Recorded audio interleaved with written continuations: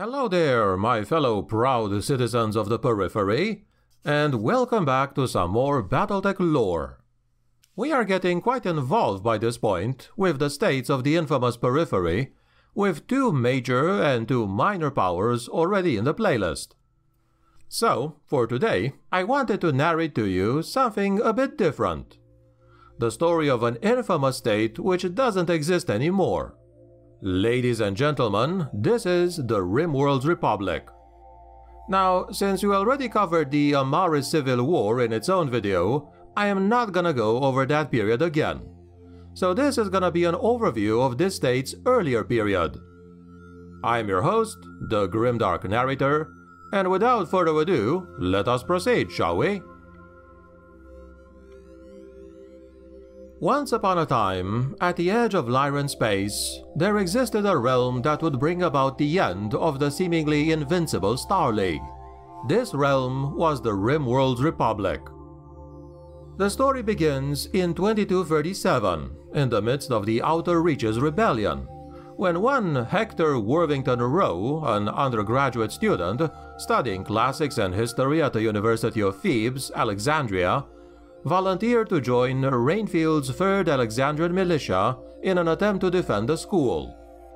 Shortly afterwards, Terran Alliance forces invaded the world of Alexandria, killing more than 3,000 people. Alliance forces would retreat off-world in 2238. At the end of that rebellion, Rowe started a student group in order to protest against the Great Alliance Devil. The group turned into militants, and in 2244 hijacked a flotilla of jump ships belonging to the Sky Freight and Goods Company. Rowe then arrived at an isolated Terran Alliance garrison world known as Lucianka, home to the 151st Altarian Fusiliers. Rowe and his guerrillas infiltrated the regiment, assassinated the commanding officers, and then staged a mock trial against the unit, invariably executing each and every soldier through torture. Rowe was forced to flee, however, when one of his hijacked jump ships escaped. All along the way, Rowe would raid small colonies and outposts, taking livestock, parts, food, and slaves. After 6 years on the run, he found a habitable planet beyond the Dark Nebula and founded the world called Apollo and the Rimworld's Republic itself on the 8th of September 2250. He also named himself as the first consul of the Republic. Following that, he would rule for more than 5 decades until his son, Maxwell Achilles Rowe, would depose him of power and become first consul in 2305. Rather than using great force, the Rimworld's Republic expanded by guile and seduction. When Maxwell Rowe discovered refugee colonies on his border in 2334, the Republic used trade agreements, as well as shared ventures to improve education and infrastructure, to ingratiate the Republic with its neighbors. The agreements didn't hold Republican colonization efforts though, and by 2338, the Republic had settled the worlds of Iker, Persistence, Winfield, Durf, Gotterdamerung, Lackhove, and Golandrinas. A chance hostile encounter with the Tamar Pact in 2339 turned the attentions of the Republic towards the Inner Sphere then. Realizing the very tenuous situation, Maxwell journeyed to the Tamar Pact to meet the leader, Kevin Tamar.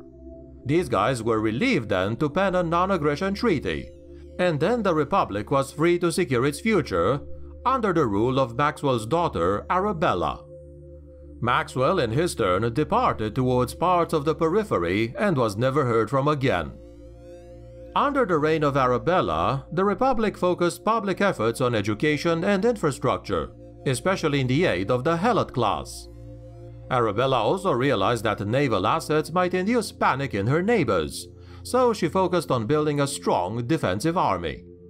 The reforms of Arabella did pay dividends. The Republic was transformed from a feudal barbarian state with Roman trappings into a nation with a surplus of skilled labor. During that period, the Republic also colonized more worlds as Barcelona, Black Earth, Beta 7, and Malibu. When Arabella died in 2376, she was succeeded by her son, Michael Edward Durant, also nicknamed Mishka. This guy was a boastful and gluttonous man, but he did understand the strengths of the nation and her weaknesses. He negotiated trade agreements with the Draconis Combine, the Terran Hegemony, the Lyran Commonwealth, and the Free Worlds League, trading labor for technology and recognition. He was succeeded by his sister Heather upon his death in 2400. Heather Durant maintained a careful policy of Republican neutrality, but did profiteer from the Lyran-Kuritan conflict in 2407. Although the Republic didn't back the Lyran Commonwealth, it did open its borders to agents on both sides. Establishing the Republican Intelligence Service, called the ASROC, the Republic increased its influence, territory, and military power via exchanges of information and special operatives. During an investigation of an attempted poisoning of the Director General Jacob Cameron in 2448, the Terran Hegemony intelligence operative Terrence Amaris discovered a link between the plot and both Draconis Combine and Republican covert operatives. The husband of Terrence, one David Chi Wong, had just been promoted to ambassador to the Rimworld's Republic. So Terrence, her husband, and 2 children traveled to Apollo.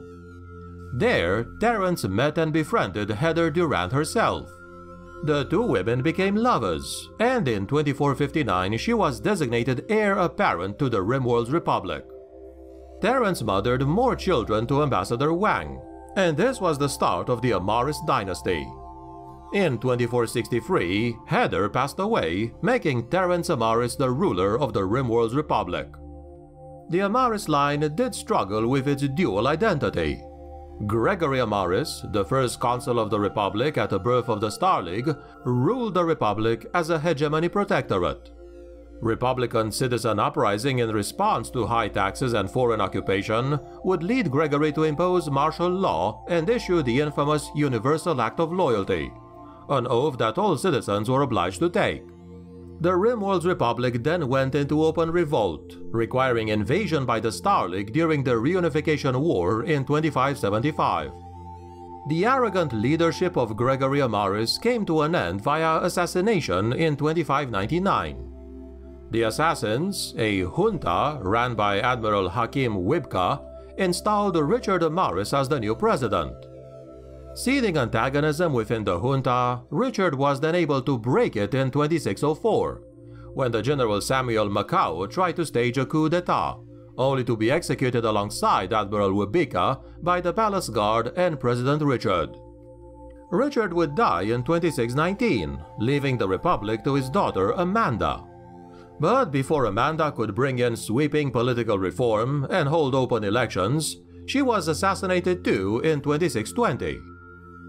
It was Amanda's brother then, Geoffrey, who held office only long enough to institute free elections and then abdicate to Amanda's daughter, Celanta.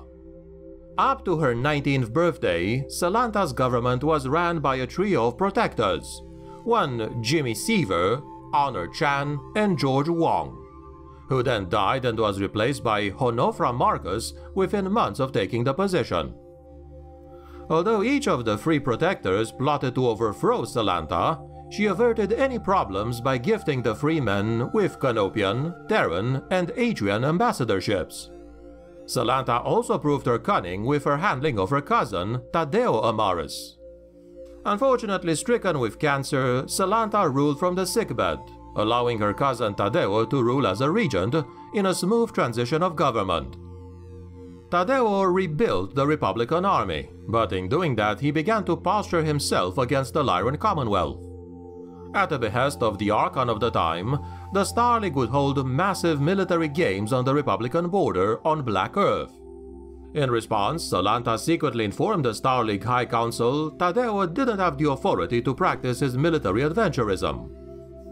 The incident broke faith in Taddeo domestically, making it impossible for him to stage a coup, at the same time strengthening the position of the Republic military. When Celanta finally died of cancer in 2687, the Republic faced its bloodiest transition yet. Celanta's successor, her son, Bertram Amaris, was killed only moments before taking the oath of office, by his cousin nonetheless, Gregor Seaver. The brother of Gregor, one Karl Siever, in shock at events unfolding before him, also found himself attacked. Karl was able to defend himself and kill his brother, but lost an arm in the process. Karl turned into a paranoid man, and not harboring any political ambition, abdicated for his niece, the granddaughter of Salanta Amaris, Cynthia. Karl Siever lived out the rest of his life in a Buddhist monastery on the world of Döv. Cynthia, though, devoted herself to statecraft. At the age of 40, in 2716, Cynthia married the inner sphere industrialist Stefan Gorienko. The marriage was one of necessity. Cynthia wanted an heir in order to prevent another bloody succession. And so, the infamous Stefan Amaris, aka Discount Horus Lupercal, was born in 2717. When Hector Roe founded the Rimworld's Republic, the world of Apollo possessed a very small population. Only the militants of Roe and the slaves taken prisoner were present. Roe dealt with this situation with pragmatism. Anyone with any technical skill was allowed to practice a trade, and the female slaves could gain social status by marrying. Everyone else was consigned to labor or slavery. In spite of this very small population, Apollo would thrive. Commerce was also conducted in a pragmatic manner. Goods, services, and slaves were the currency of the Republic. The granddaughter of Hector Roe, Arabella, would later emancipate the slaves altogether. The strife of the Exodus-era inner sphere would quickly alleviate the population problem, though.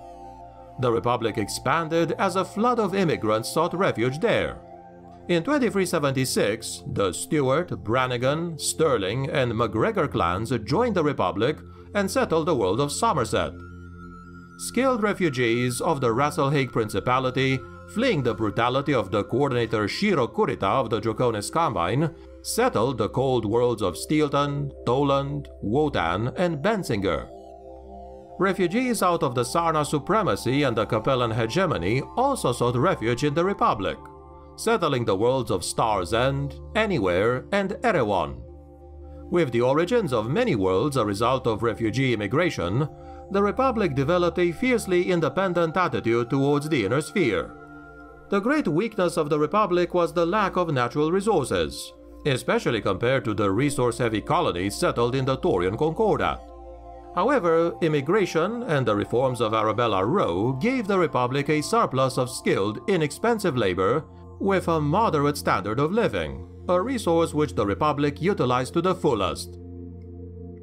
Despite the end of the Amaris line, the Rimworld's Republic might have actually survived. Unfortunately, the loss of the core of the Republic to the annexation by the Lyran Commonwealth, as well as the power vacuum left by the death of the Amaris dynasty and the Rimworld's military, meant that the remaining independent worlds, literally more than 24 systems of them, were left to fend for themselves. Multiple banded kingdoms arose in the vacuum of the collapse of the Republic, financed by privateering and mercenary deals. Whatever was left persisted as periphery independence or simply disappeared. And this, my friends, has been what I wanted to tell you about the Rimworld's Republic and their early history for today. Had it not been for Stefan Amaris, though, this state might have actually survived and still be one of the most powerful periphery states in existence. But then again, the Star League would have not shattered then, the Exodus wouldn't have happened, and the succession wars wouldn't have broken out. So, without Stefan Amaris, who knows what could have happened? What about you, though? What are your thoughts about this Republic? Even though it is an extinct state, is it among your favorite Battletech factions? Do share any thoughts or questions on them in the comments below. If you enjoyed the episode, please click the like, share, and subscribe buttons for future content. Thanks a lot and have a healthy day. This is GDN signing out.